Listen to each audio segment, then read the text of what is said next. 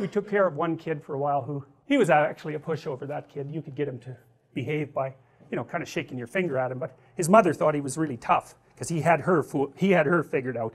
And one of the things he would do is have a temper tantrum, and during the temper tantrum, he would hold his bloody breath until he turned blue. It's like, try that. Like, you know, that's your homework.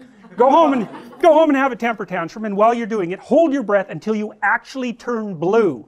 It's like, you won't be able to do it.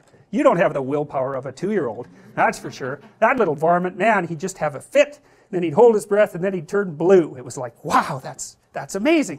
And we would just like let him do it. And, you know, he'd turn blue, and everybody would be gone, and he'd come out of it, you know, and it didn't work. So he just quit doing it. I think he did it like twice, and he figured out, oh, well, that's a lot of work for very little outcome. And, you know, it's not like 2-year-olds are stupid. They're not stupid. They're probably smarter than you, but they're not civilized.